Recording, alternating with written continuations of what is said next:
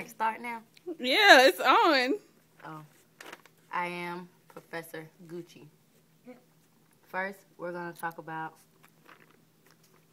color blindness. Then we're going to talk about after image. Color blindness first. Also called color vision deficiency, is an eye condition where a person is not able to distinguish certain blooper. That's a blooper.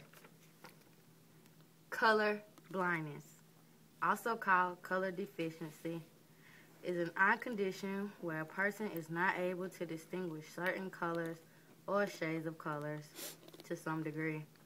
Damages the retina and the macula. It is hereditary. Now, after image. Image seen after the sensation of a prolonged or intense stimulation of the eye.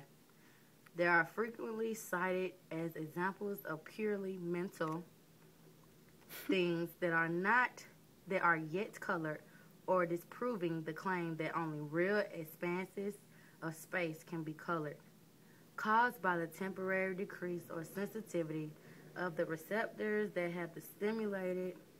They have been complementary